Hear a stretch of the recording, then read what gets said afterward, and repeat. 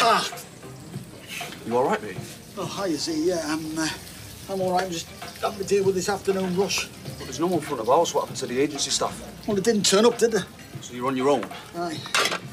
I'll be all right, though, once it all dies down. Right, you get out there, get the orders under control.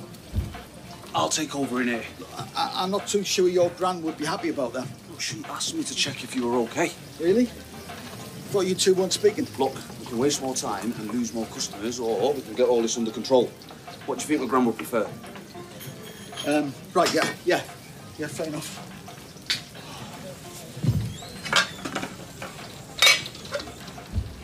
Oh, sorry to keep you waiting.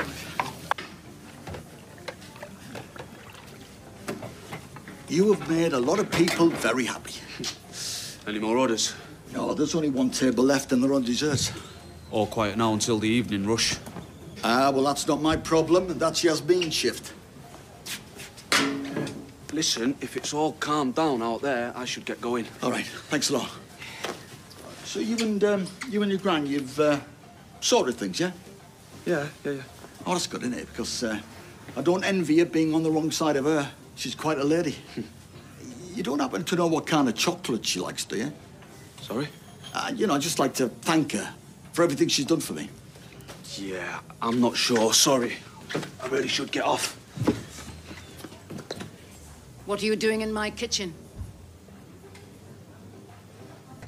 How dare you go behind my back? This is my business. A business you're running into the ground. I beg your pardon? Well, get an agency staff in instead of me and Al. You'll forgive me if I don't take business advice from a money launderer. Gran? Maybe I should leave you both to it. What's the matter? Ashamed for Stu to know what you really are? That's between you and me. No. He works here. He's entitled to know the criminal you have become. Fair enough.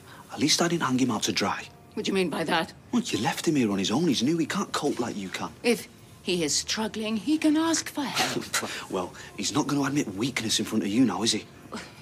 Why not? What, are you blind? He's desperate to impress you. I don't know what you are talking about. This is not about Stu. No. This is about you putting this stupid feud ahead of the family business. Now, this used to be a family business. Now it's just a business. Excuse me. Everything okay? Not really.